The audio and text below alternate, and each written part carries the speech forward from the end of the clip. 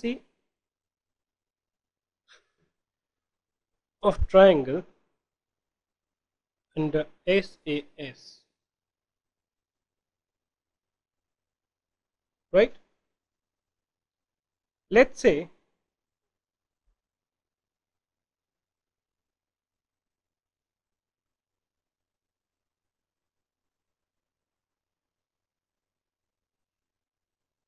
I have two triangles.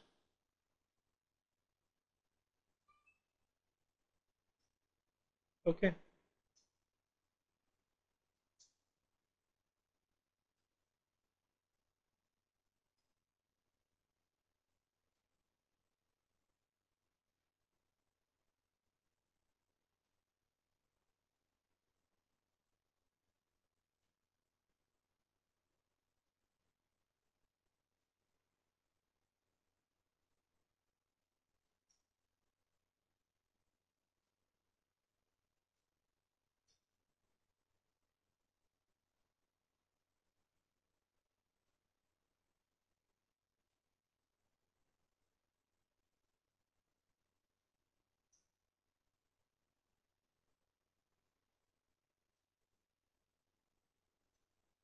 Now, I have been asked to find whether these two triangles, namely PQM and PRM, are congruent. So this is one part of the triangle.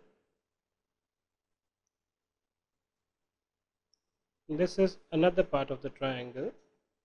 Now, if these triangles are congruent, then basically there has to be two sides are equal and the angle between them should also be equal. Okay?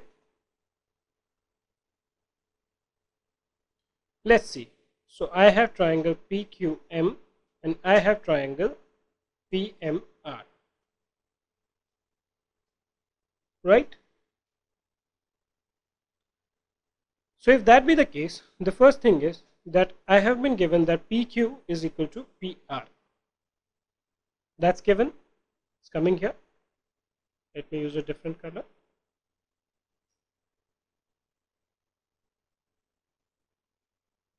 Second thing is PM bisects QR into two parts, which is QM and MR. But I also know that if this bisects this into two parts, then basically QM should be equal to MR. Why? Because PQ bisects these two into two equal parts, right?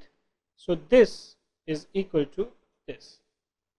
Now under the SAS criteria, if this triangle PQM is congruent to PMR, then the angle, which is this particular angle in this triangle and this triangle, this angle should be equal, right? But I don't have any clues which says that this angle is equal to this angle. So can I prove it? The answer is no. However, what I also notice that PM, which is this line, is common to both the triangles. So therefore PM is equal to PM. Right?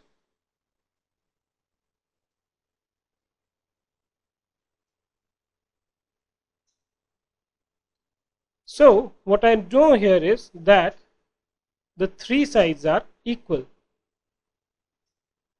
And if three sides are equal, then this triangle should be congruent under the SSS rule.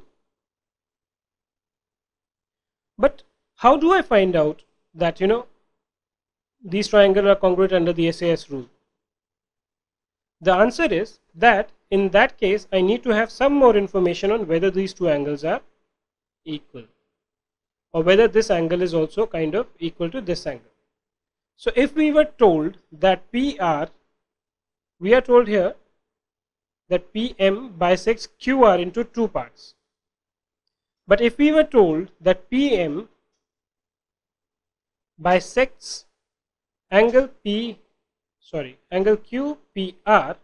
then that would mean that this angle is equal to this angle. And there, because this side is common, we could have applied the SAS criteria, because this side was equal, this side was equal, and the angle found by these two sides in both these triangles were same. However, given the basic information that we have at this stage, on that information we couldn't have proved under the SAS rule that these triangles are equal.